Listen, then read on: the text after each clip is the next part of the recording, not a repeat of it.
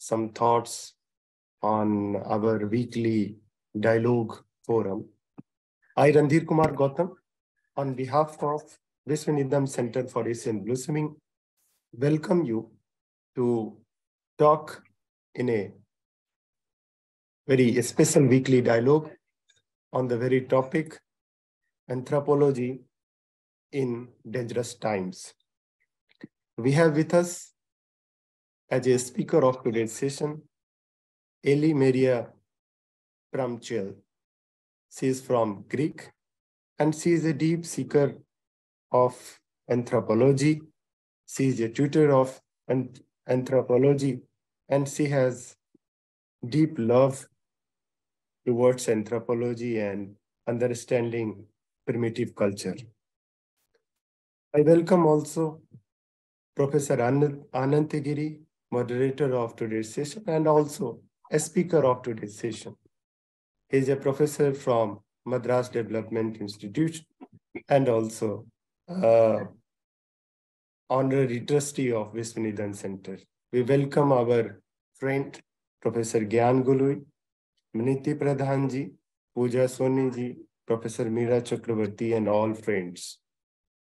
Let me also give a brief introduction to our Swadhyaya Chakra circuit.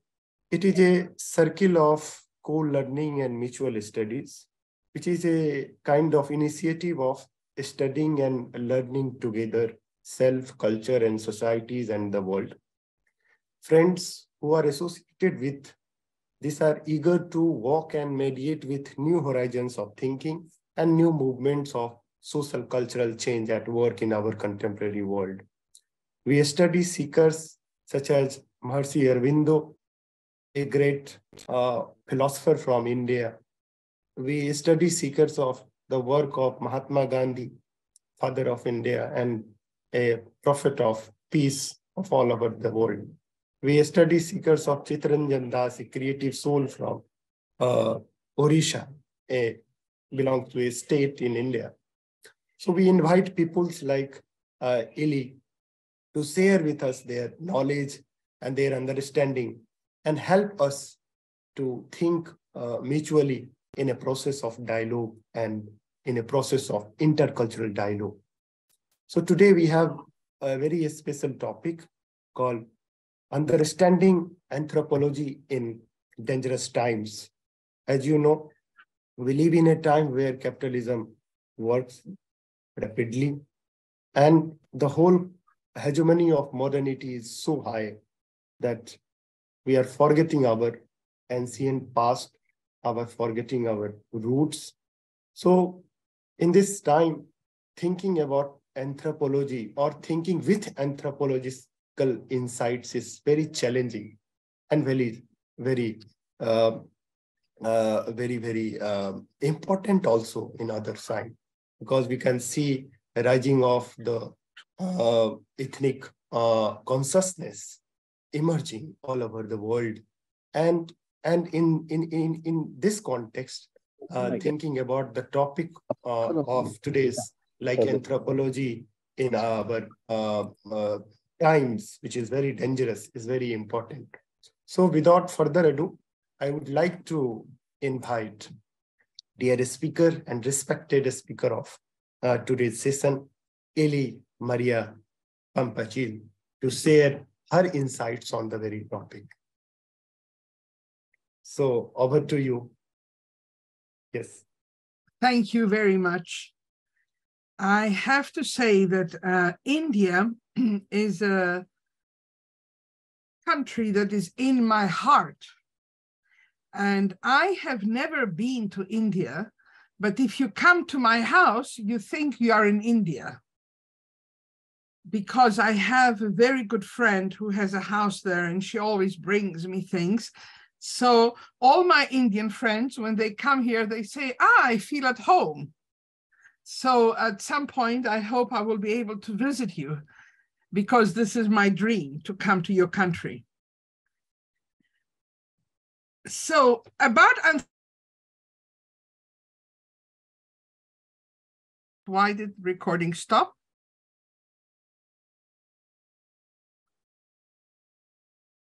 Okay, now it's in progress again. So I'd like to talk about anthropology. Many anthropologists, if you ask them why did they follow this path, they will answer that something in their life happened. They came in touch with people that were different than the people they grew up with. And this gave birth and sparked an interest to what we now understand in anthropology as the other. And my first memories of being interested in the other, in a very broad sense of the word, in the sense of people who were different from the people in my family or in our social circle. I think the first memories go back when I was maybe 5 or 6 years old. And so I went to a school, the public school in Greece. And at that school, there were children from all social classes. There were very poor children and middle-class children and rich children. And I remember seeing this girl, and she must have been very poor. It was winter and she didn't have shoes. So she came with plastic sandals, but she was wearing 2 or 3 pairs of socks, very hot, warm socks, woolen socks that were made in the traditional way that they make them now only in some villages. And then she would bring her lunch, and her lunch was homemade bread and I would actually give her some toys and so on. But the real reason was I wanted to study her because she was so different than me. And then when I was 6.5, we moved to South Africa for almost 2 years. And then in South Africa, of course, the biggest population is the Black population, and that was apartheid. And I was 6.5 and 7 and 7.5, and I was already thinking that something is very, very wrong. And my father, who was a very liberal person, would ask the Black nanny who looked after me and my brother, who was much younger, 6 years younger, to sleep in the house, And she would say, no, I cannot sleep under the same roof because the apartheid didn't allow it. The Black people had their own little house in the garden. And she wouldn't sleep, in the house, and she wouldn't accept to eat at the same table like us.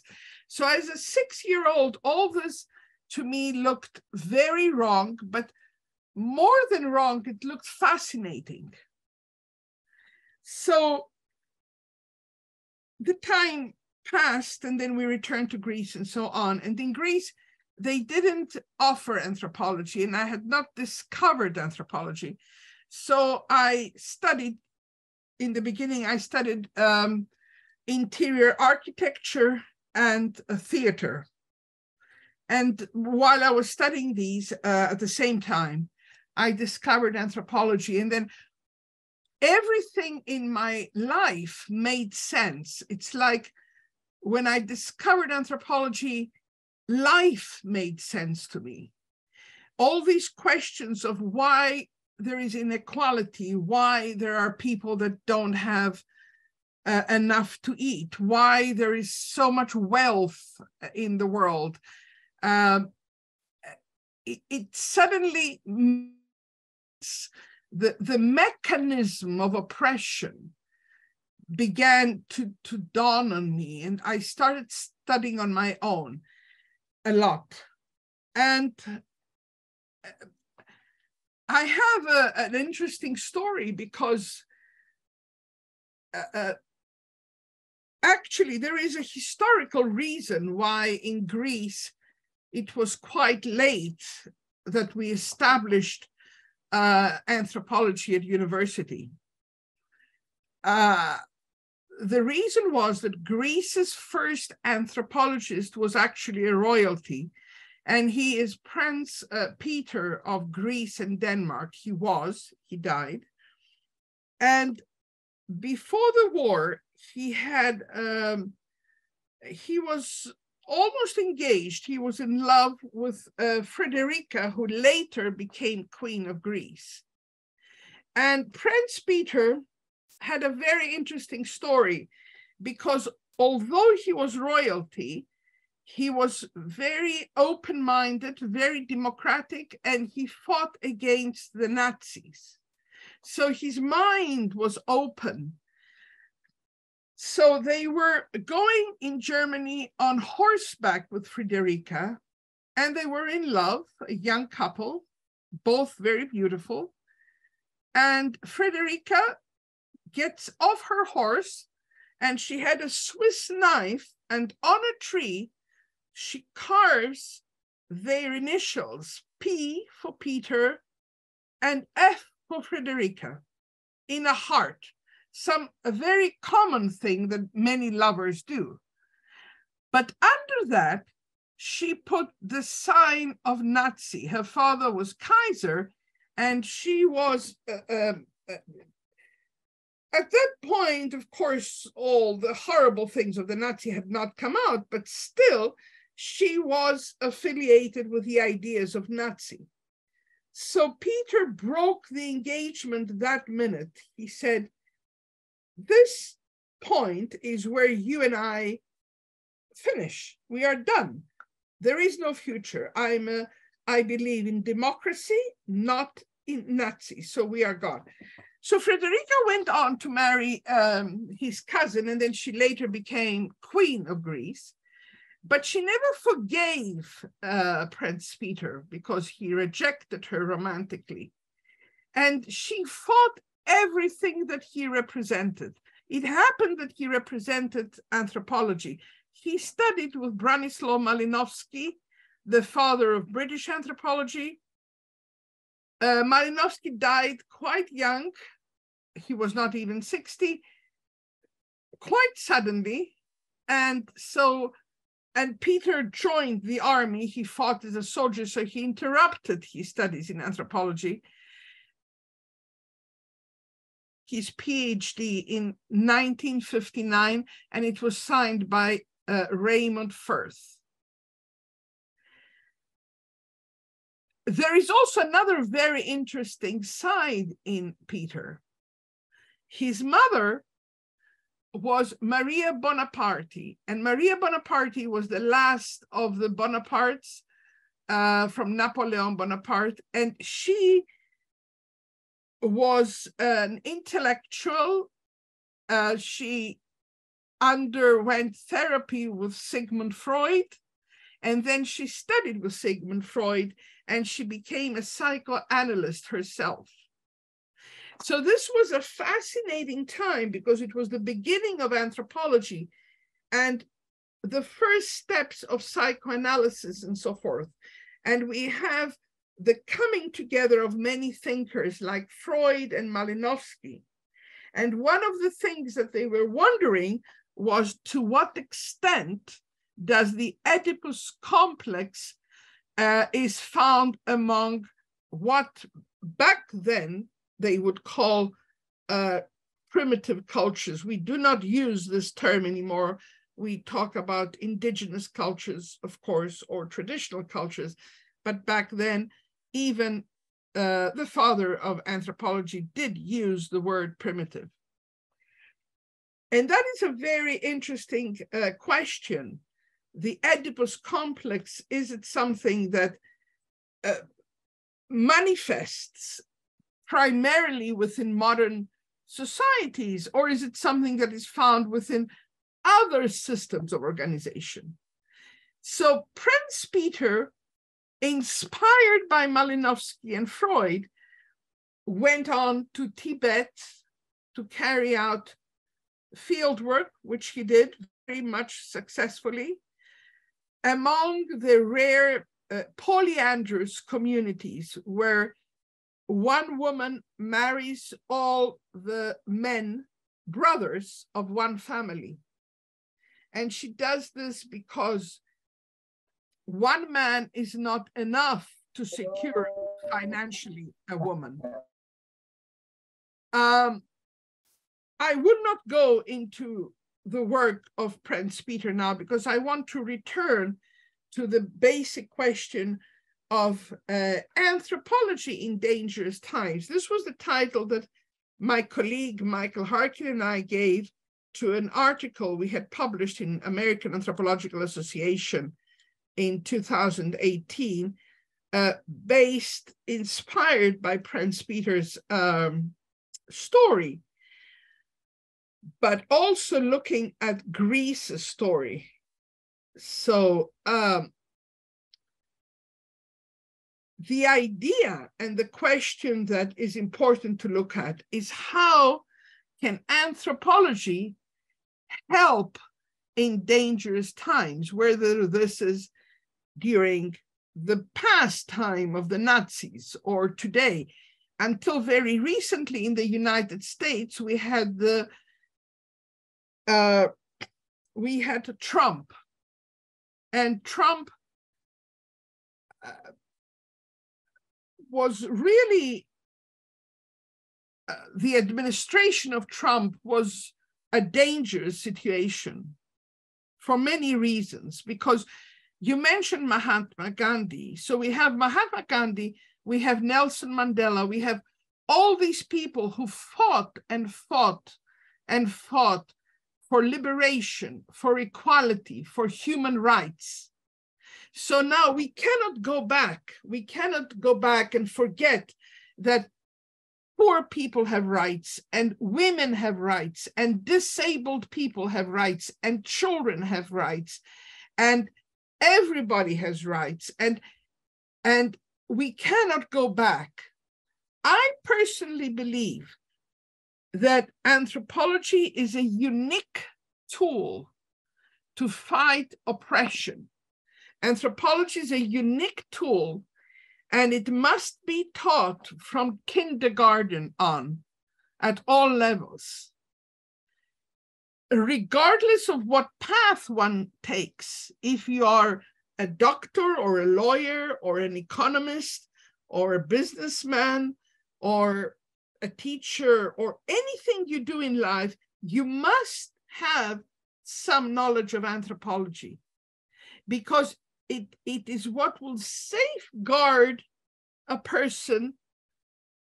I personally have not discovered any other tool as effective against falling in the trap of believing in the ideas of Trump, or in the ideas of Hitler, or in the ideas of colonialism. And as civilization, we know that now, unfortunately, we are at a not make it. The planet will actually be okay. It's not the planet that is in danger. It is the human civilization, because humans will not be able to live with climate catastrophe. And if you look at climate catastrophe, really, what is in the heart of everything that has gone wrong, climate catastrophe primarily, but not only climate catastrophe, is human greed to accumulate more than one needs. And there is nothing wrong with building some fortune, perhaps, but after a certain extent, if your main goal in life is only material success, there is a problem there. And this is the problem that is behind climate change, and behind colonialism, and behind all forms of oppression, and this is greed. So if I have a message today, it is that I believe that we should open the discussion on how anthropology can help in addressing the the fault of human nature that concentrates on greed, because we have to fight with everything we have for what Mahatma Gandhi fought, Nelson Mandela, and all liberation activists in the story of humans. I have to apologize. I was not prepared because this has not been an easy period for me, too much work. And during the holidays, I had a very bad case of COVID. I'm well now, completely well, but all the work has accumulated. So this was not a very organized speech, so please forgive me. But it was wonderful coming in touch with all of you. And I want to thank Randhir very much for his invitation. And I hope I didn't waste too much of your time with my speech. Thank you so much for your simple but a very heart-touching deliberation. And as you have rightly mentioned, the task of anthropology is to save the culture, save the race from the colonizers, from the enemy of all. And this is a kind of invitation for all of us to engage with this question of existence in the very time of which we call dangerous time. And this is dangerous because we have created this dangerous in the name of capitalism, in the name of colonization. So for further dialogue and for further engagement with the topic, I would like to invite Professor Anant Kumar Giri, who is a well-known anthropologist in India, have very significant understanding of anthropology and the world. So Ananta bhai, over to you. Please share some of your thought and meditation.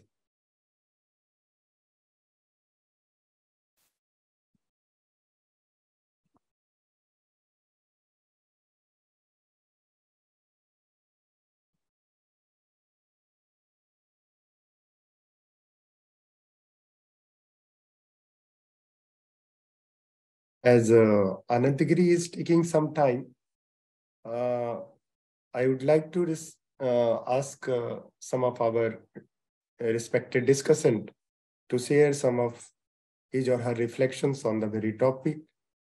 So I would like to invite Dr. Gyan Gului to share some thoughts on the very topic. Dr. Gyan is from Italy, and he's one of our collaborators and helpers. Yes. Yes, thank you very much. It was really very interesting.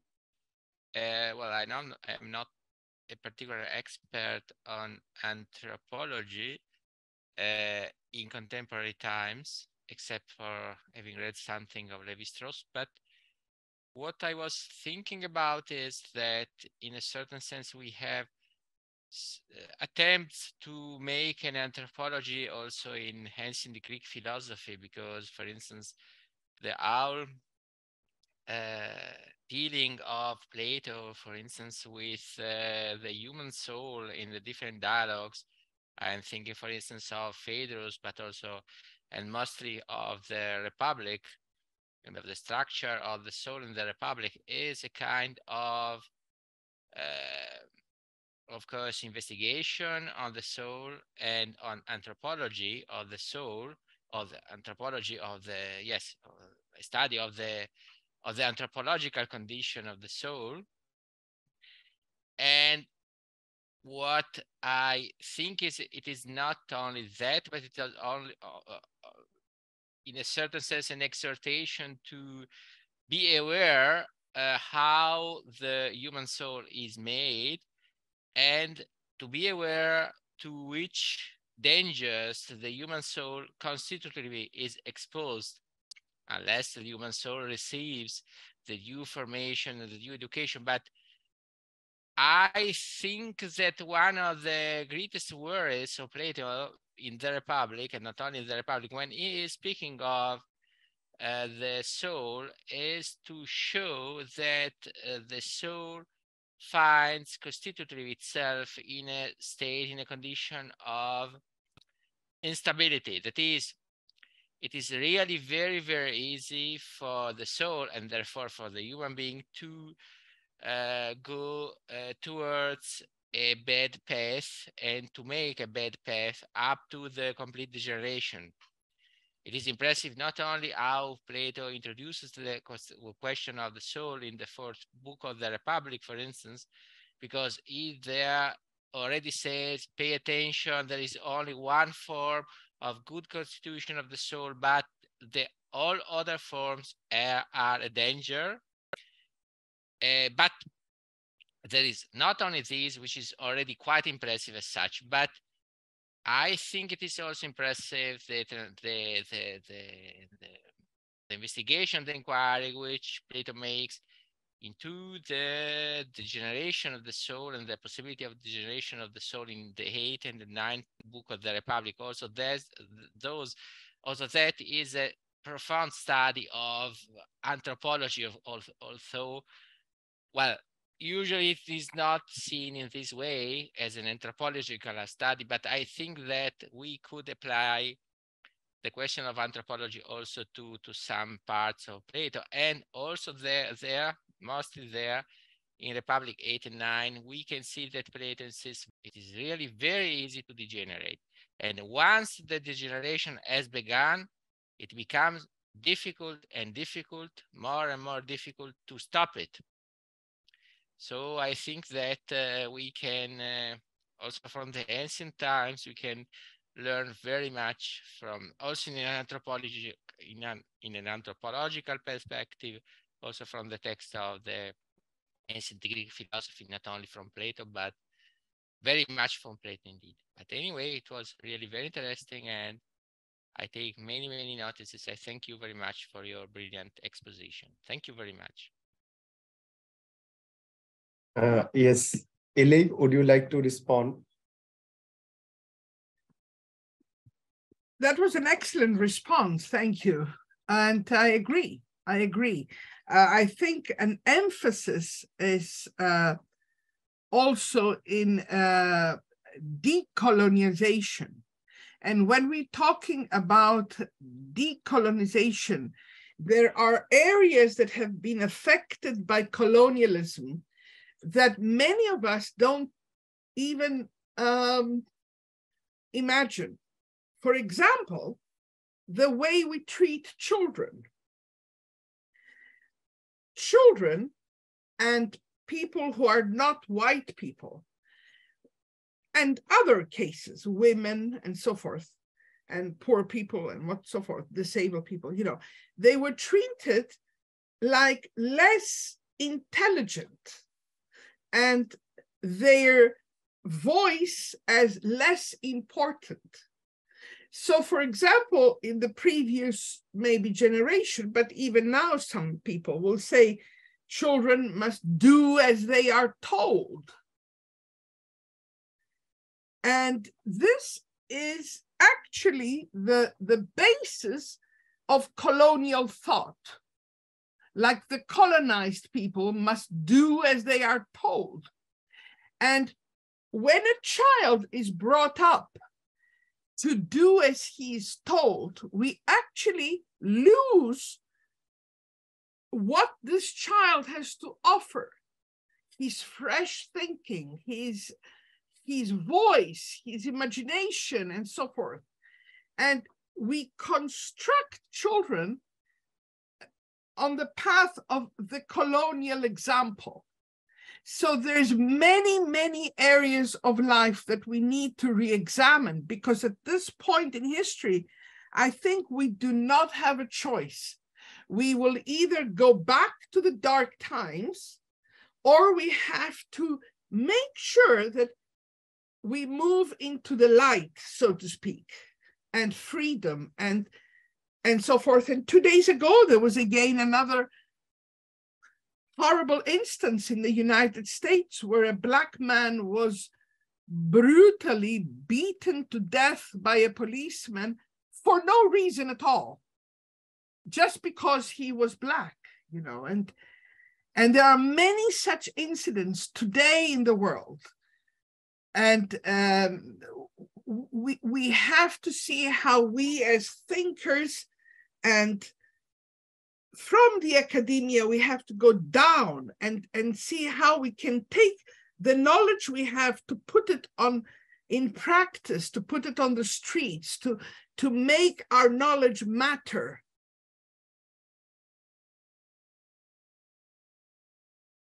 That's all for now. Yes, so Ananta Bhai has just joined. So I request Ananta Bhai to share some of his reflections. Hello. So I should say Afaristo. So I think you speak Greek. I should say Afaristo. Thank you. Thank you. Thank you. And I have been Ellie, thank you. So you are from Greece? I am from Greece. I was born in South Africa, but left when I was 2 months old. And I went to Egypt. My parents were living in Egypt. And then I came to Greece when I was 2 years old. Then I went back to South Africa for 2 years. Then I came back to Greece. Then I lived for a while in the United States. My 3 grandparents are Greek, and my 1 grandmother was white South African. So I'm very mixed, you know. How lovely. And that maybe this story connects to a very deeply evocative story of another anthropologist, whose name you might have heard. His name is Andre Bete. He's a very noted sociologist and anthropologist of India and the world. And I wish to begin with his story called My 2 Grandmothers. And that is part of his autobiography called Sunset on the Garden. No, it is called Sunrise on the Garden. And I think in terms of understanding anthropology in danger, one important source is autobiography. And because how in very difficult circumstances, people have coped with the challenges of the time, and how people have coped with the danger and found some creative ways. In this essay, Professor Bete writes that how he was born into a French father, thus having a French grandmother, and a Brahmin mother, and having a Brahmin grandmother. And so this double genealogy, this multiple genealogy, what has happened that when Andre Bete studies Indian society, and he already has a very insider, come not so, engaged or not so insider a perspective, because these 2 grandmothers have given him already, born in India, has given him already a kind of an anthropological sense of distancing. And in another essay, Professor Bete has an essay called Anthropology and Marxism, in which he's saying that if Marxism stands for commitment and anthropology, according to Lévi-Strauss, views from afar, then it is very challenging to bring these 2 things together. And we realize that anthropologists, when they study other societies, now politically they are very vulnerable. And therefore the kind of criticality that you are expecting from anthropologists, in reality, it is a challenging task. So, for example, I have done some study in the USA, and I could feel that how non-welcoming Americans are for somebody just to come into their community and try to understand it. But in my own society, if I bring an anthropological engagement, then there is a possibility of that engagement, that insight, being overflowing into many domains, and thus becoming part of a critical force of transformation. So therefore, anthropology in danger, in the context of dangers of time and society, especially political danger.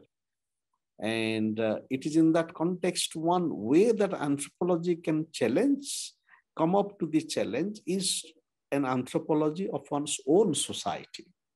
But an anthropology of one's own society, which is not too much kind of insider perspective, because anthropology having that double engagement of the insider and the outsider, that way it is very much phenomenological. So we need that kind of an anthropological engagement where we are in our society and we understand our society critically as well as trans-societally with a comparative global engagement and with kind of collaboration that we can develop with many other actors of society, social movements, public policy actors, critical public policy actors, That way we become a force in society. And my final submission is that your expectation that anthropology should be taught from the childhood, that's very interesting. But that way, anthropology is a discipline as well as a transdisciplinary journey. The great philosopher Sundarajan from India, he has a very interesting thought. He says that any discipline that we go with, what really remains is a perspective that can be universalized. That way, what is that salience in anthropology which needs to be universalized? I would submit that it is that sense of being with a person, listening to an undeniable human voice, not reducing it to that number. And that perspectivality, that engagement is not just discipline. It is a kind of perspectivality which needs to be cultivated in all disciplines, economics, philosophy. Similarly, some thoughts from other disciplines. So I think you are not pleading for a disciplinarity, but kind of a perspective that anthropology gives, which though nurtured in the garden of anthropology, but it really flows into the garden of life. Yes, thank you. Absolutely. Absolutely. And while remembering your insights as Esprit, who once said, "What is to be an ethnographer?" And I would like to quote him. He said, "I want to understand the world from the point of view. I want to know what you know in the way you know it. And I want to understand the meaning of your experience, to walk in your shoes, to feel things as you feel them, to explain things as you explain them." So this is the whole quest of indigenous knowledge, is the representation of truth. And being an anthropologist, being an ethnographer, that journey of representation of truth becomes a kind of easy task. So this is something which is very much needed. And this is the whole quest of anthropologists in today's time. So dear and respected participant, if you have any question or queries or any comments, please indicate me in the chat box and ask your question. Meanwhile, I would like to invite Pooja Soni, who is one of a deep seeker of philosophy, to share some thoughts and reflection on the very topic. Thank you, Randhir. But you've put me in the spot right now. But it's interesting.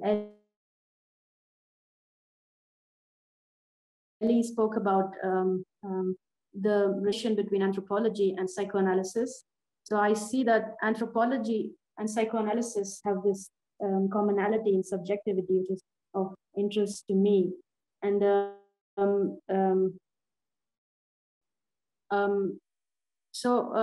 Elly, I would like to ask you if you see, anthropology getting into psychoanalysis and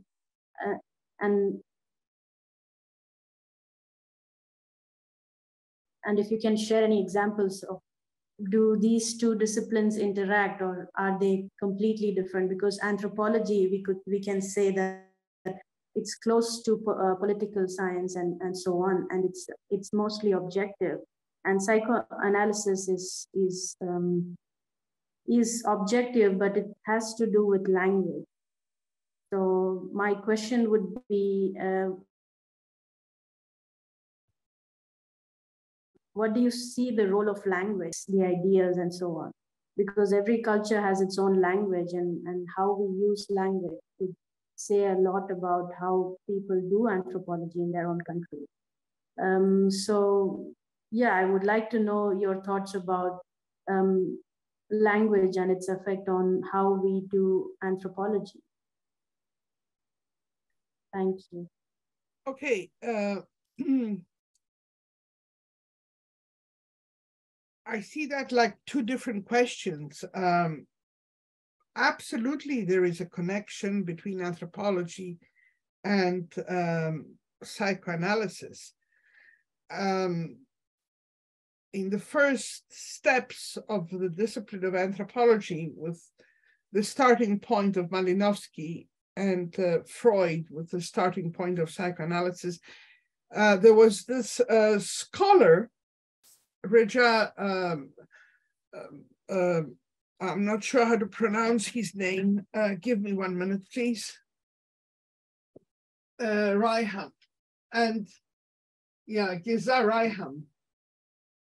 So he was a young anthropologist who was also trained in psychoanalysis. And I think he was the first one, at least in that time, that tried to combine the two. But as I said, even from the first steps, Malinowski was very interested in the psychoanalytic aspect of the people.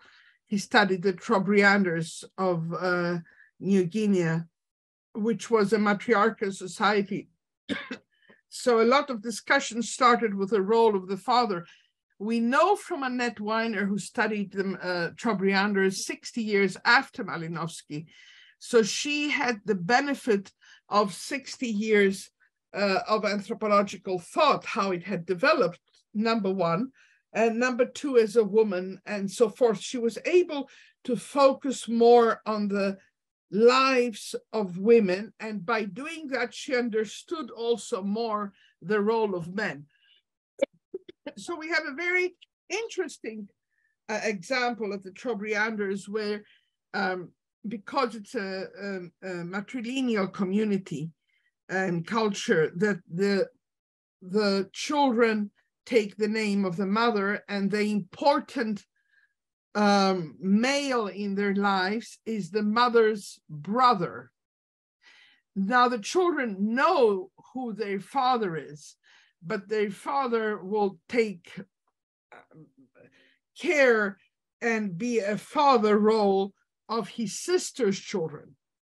But all of this, of course, I'm just saying it very simplistically right now, is much more complicated and deeper. But it gives us an idea that according to cultural contexts, psychoanalysis can change, and it does change. Because the idea we have in a modern society of what a mother should do, of what a father should do, or a child that grows up without a father, which is becoming more and more common nowadays. So how does that affect a person's psychoanalytic makeup, and consequently a cultural psychoanalytic makeup? So I think that there is definitely a connection between anthropology and psychoanalysis. But then again, I also think that there is definitely a connection with anthropology and every other discipline there is. I mean, we have anthropology of business, for example. We have anthropology of shipping. I mean, there is no discipline that cannot connect to anthropology. And I agree with Ananta Giri very much that it's not just about anthropology we have to discuss, but about every other discipline, that we have to look at how the perspective shifts in a way and pays more attention to liberation movements and so forth, and decolonialization and so forth. Now, about language, that's a very, very interesting topic. You brought this up. And Bourdieu, of course, did some fascinating work on, and other thinkers, of course, Bourdieu was one of them, on language and the role that language plays. But right now, I cannot think off my head something about connecting anthropology and psychoanalysis and language. The only thing that comes to my mind, of course, is that the choice of language, the choice of words, the choice of, and the language per se, because there's colonized languages and the weight that languages have, and the language of the oppressed people. And we have all these examples of people who are not allowed to speak their mother tongue in the official system, for example, at school. So I see a connection there as well. How does that psychoanalysis can address this well? So yes, there's a lot of connection in these areas. Any other friend would like to have any kind of intervention? Yes, Miniti Pradhan ji has raised. Please ask your question. Hello, am I audible? Yes. Good evening, everyone. First, I would like to thank Professor Elly-Maria, Papamichael for our very deep presentation, and for Ananta bhai, as usual, for very insightful deliberation. I have one question about to Ananta bhai or ma'am, whoever can answer. I want to know what are the ways to make the population look at all the incidents in an anthropological way, or like how do we engage all the streams into the transdisciplinary journey? Thank you. Excuse me, can you please repeat your question a little bit?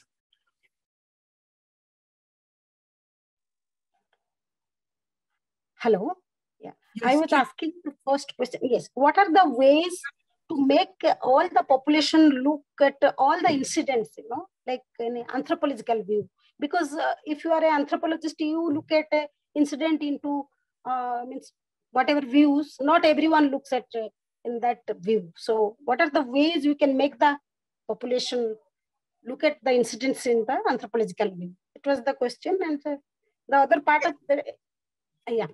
Well, if I understood your question well, I'm not sure I understood it well, but if I understood it well, I think that,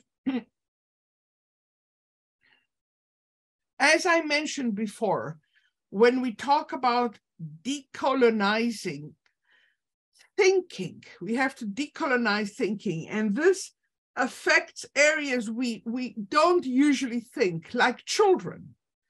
So, for example, when children are given a chance to develop their own voice, and this can mean various things. For example, in the ways that many of us were brought up, maybe most of us, when we were children, we were accepted only if we behaved in a certain way.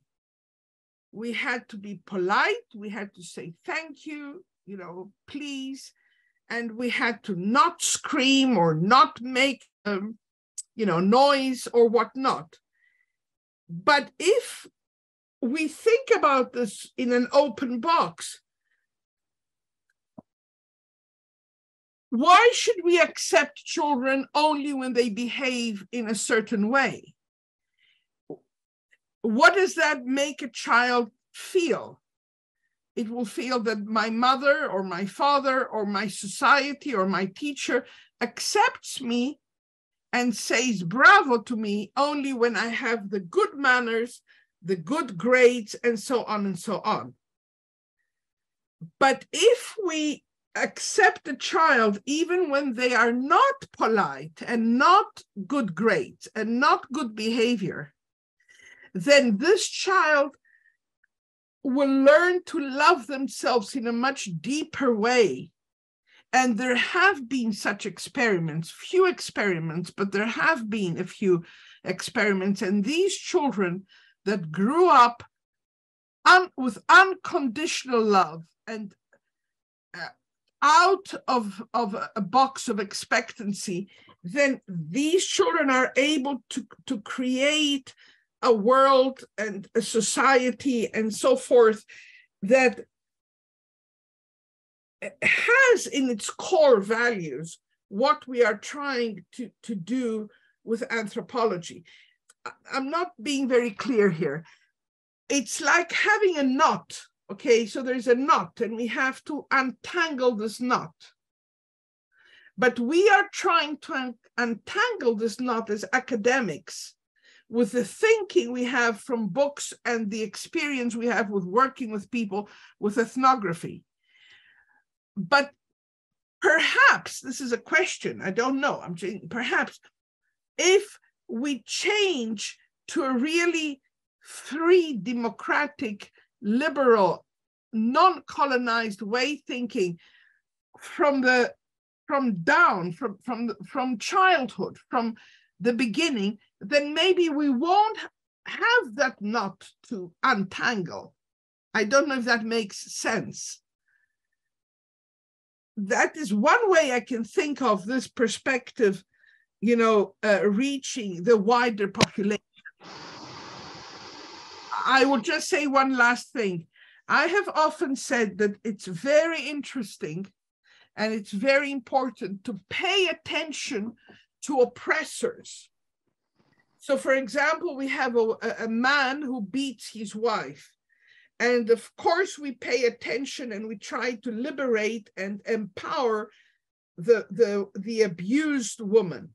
And she has to be empowered. She has to find a way to leave this man without being killed or hit or whatnot.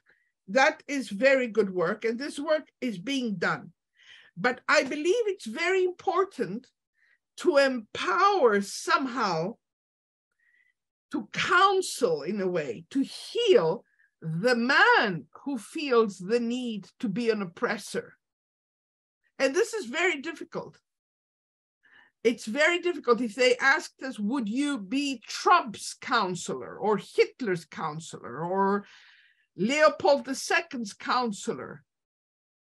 If we can reach and unlock the mechanism of oppression from the oppressors, maybe this way, what we believe in anthropology, which is really human rights and human equality and the wealth of humanity, maybe this will reach the wider population. I don't know if I made any sense here.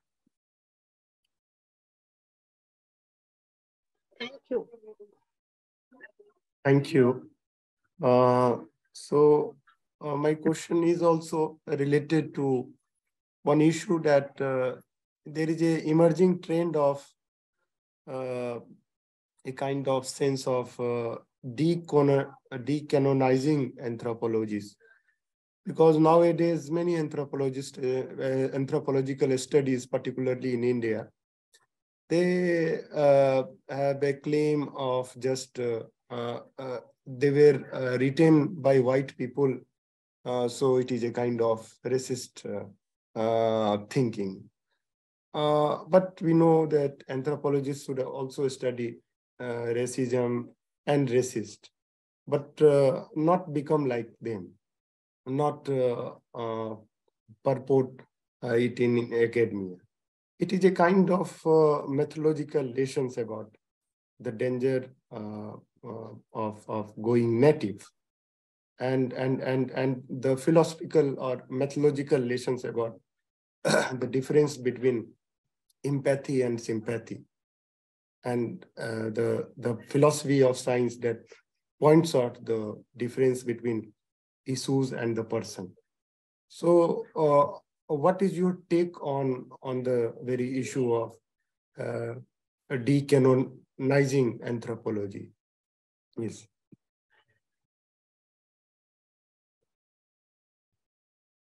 You're asking me right here. Yes, yes. I am not completely ready to answer this question. I don't know. I think we have a long way to go, and we all have to experiment with ways, you know. So Pooja Soni has raised her hand. So I request her to say a reflection. Yes. My follow-up question to Elly would be regarding the oppression. You spoke about, anthropology playing a role in fighting oppression, but is it not a natural tendency of humans to have two groups, the oppressed and the oppressor? Just look at psychoanalysis. It's all about, defining what is oppression, and for example, in psychoanalysis, the root of a dream comes out of the repressed memories, right? So how do you think anthropology should fight oppression? Is it even possible? I'll tell you my feeling. Sorry, excuse me, you didn't finish. Yes, with gender studies and so on, maybe the dynamics of the oppressor and the oppressed could change. But anthropology is it its main aim to fight oppression? Thank you. No. The aim of anthropology has never been established as its main aim to fight oppression. But the way that I see it, because we are at a very crucial point in human history, I see anthropology as an excellent tool, perhaps a unique tool, to give the message to people that it isn't true, it's false, it's constructed, that we think that some lives matter more than other lives. And in general, we live in hierarchical societies. So we grow up in societies that we believe that some lives are more important than others. So if a homeless person dies, maybe there will be no family who will look for that person or to bury him. Is his life less important than the life of a prime minister, for example? And I work with young people, and many of those people are quite privileged because they attend expensive educational institutions. And they are they live with help at home. They have, domestic help, and so forth. And for them to teach them anthropology is extremely difficult. They are very good kids, like all kids are good. That's not the problem. They're not bad people. They don't say, okay, I want to go out in the world and I want to do bad, But to make them understand how it was to live a traditional life, even in the beginning of the century, even in their grandfather's time and today in some places in the world is so strange, so different than what they live. So they listen to ethnographic cases like science fiction. My feeling is that the more we can spread anthropological knowledge through ethnographic examples, through studying various cultural contexts, and reach a point where to some extent the difference and the other will not scare us, but we will just see it as something different. But we won't be scared from it to some extent, of course. Then maybe, just maybe, that could be a path to take. I don't know if I feel I didn't answer your question well, but that's all that came to my mind. Thank you so much.